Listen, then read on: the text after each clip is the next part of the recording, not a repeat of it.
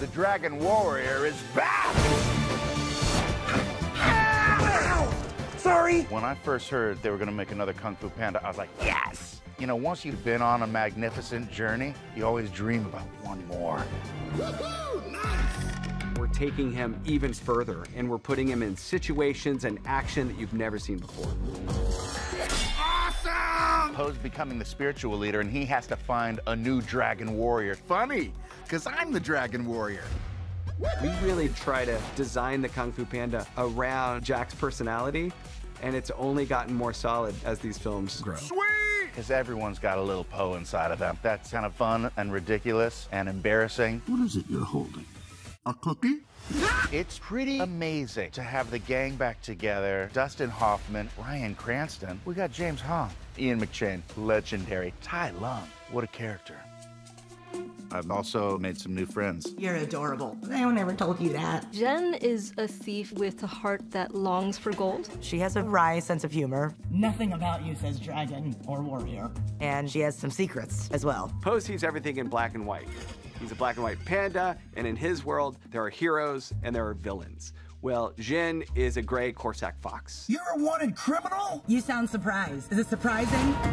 She had a different, more streetwise, more slick fighting style that complemented Poe when they fought together. No stealing!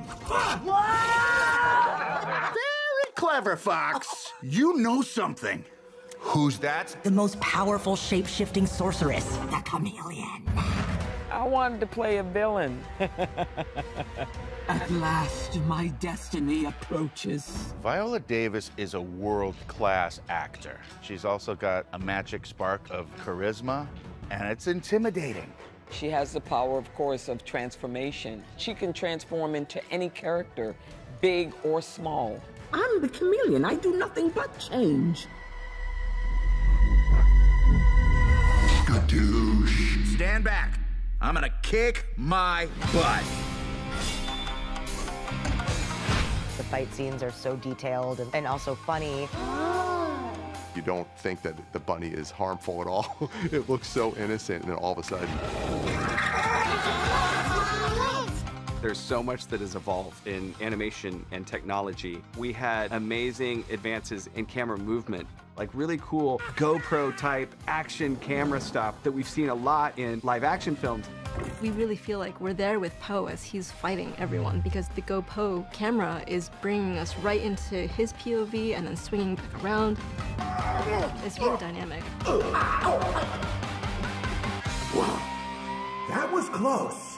There's a real richness to this world. It starts off in the Valley of Peace, which is very rural, and then goes to Juniper City, which is massive in scale. It's really world building at its finest. I think it's an extension of something that we really haven't seen. That is enormous bustling city that has all different species of inhabitants.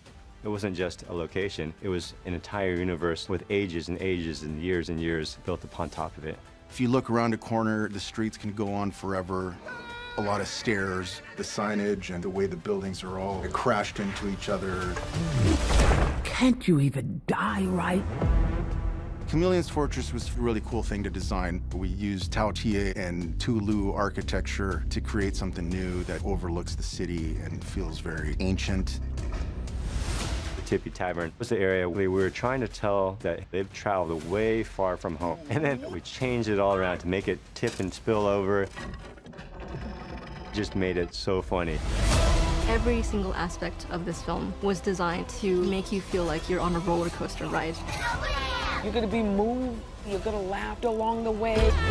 I love to see it evolve. The fight scenes are so detailed, raise the bar up. They are also extremely funny. No spoilers, but dang, this movie's a thrill ride. Hey.